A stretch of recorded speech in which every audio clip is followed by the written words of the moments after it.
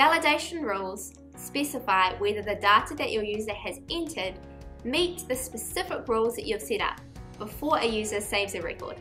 System validation rules check the following things: whether a particular piece of data is compliant with the layout-specific rules, whether it meets the required fields that are needed at the page layout level, whether fields are of the valid data type or format, and whether fields are meeting the maximum or minimum field length. Custom validation rules are any validation rules that a user has set up manually. There are a couple of key terms or values to be aware of using validation rules. The first is prior value. This can be used to control or define the specific value of a field. The isChanged value in a validation rule will evaluate a field once it has been changed. Let's take a look at a demo.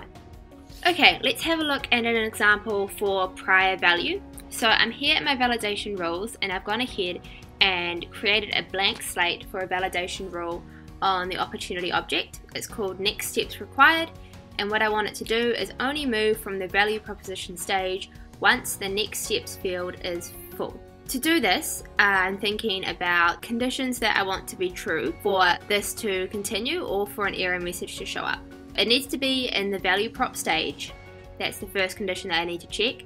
And the second condition I need to check is whether the next steps field is full or blank. If it's full, then we can go ahead and proceed, but if it's blank, I want it to trigger an error and not let the user continue. So how do I write this? Well, I know that I have two conditions that I need to be true at the same time.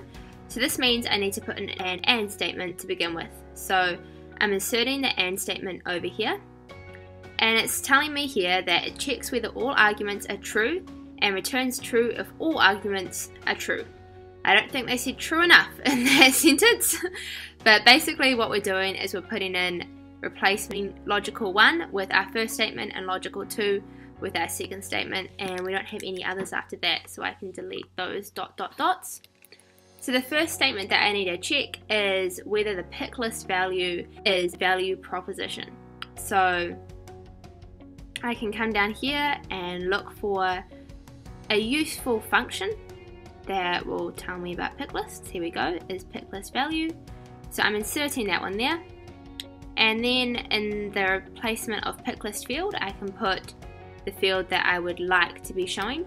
And this is where I'm going to use my prior value. Because I'm changing this kind of stage in my opportunity, we need to check the prior value so that it only runs this rule when I want to be changing the stage to the next value. So I'm putting in prior value here, and then I am entering in the field name, which I can insert from here. Stage, insert, and then I can put in the actual name of the stage, which I have open in this one so that I can copy and paste it. We're making no spelling mistakes here, thank you very much. That's looking good, so that's my first condition. And then my second condition is if the next steps field is blank, then I do want an error to come up because I want that field to be filled out before people can move on. So I'm looking for my handy dandy function in here called isBlank, and this just returns a true or false on whether an expression is blank or not. And then I want to put in the field API name that I'm looking for. So of course I'm going to copy and paste that. There we go, field name. Just give that a quick copy and paste in here. Awesome, so I'm going to check that syntax. No errors found. And I'll save that. Alright, so I'm here in my value proposition stage, and you can see that my next steps field is empty. So I'm going to try and move to my next stage and we'll see what happens.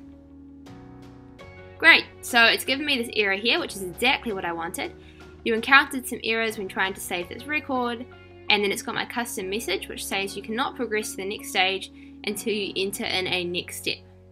So let's test it out. If I went down into next step and just said research company or whatever my next step may be. Now I've got a next step in there. Let's see if I can move on. Awesome. So that validation worked fine, and it's a great example of how we can use the prior value field in our validation rules.